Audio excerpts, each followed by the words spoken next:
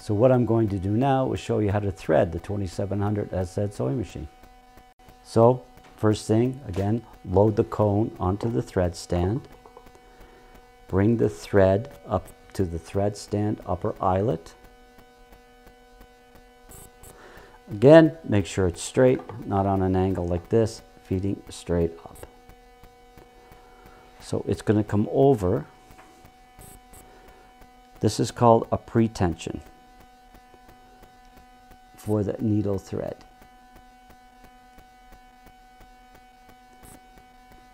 So it's through the top, then through the bottom eyelet.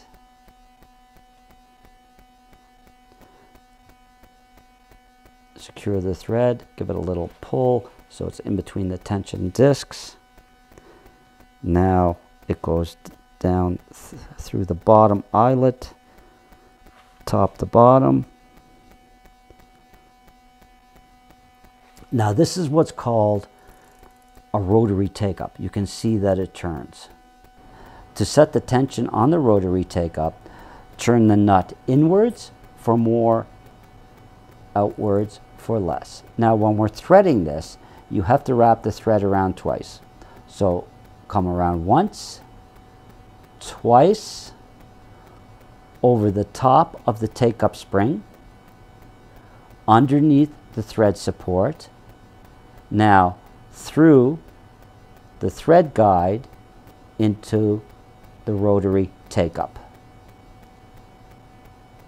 So now we're going to pull the front cover back. Now you can see where the front cover is attached to the housing, and you can see the actual rotary take-up on the silver part, and there is a groove here. So this is where we're going to insert the thread.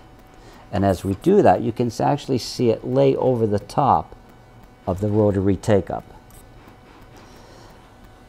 Then we come down in behind the first thread guide,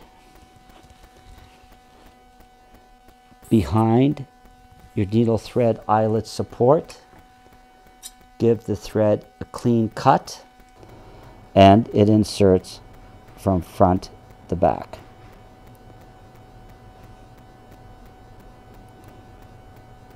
And again, the long groove is in the front and the cutout in the scarf is in the back.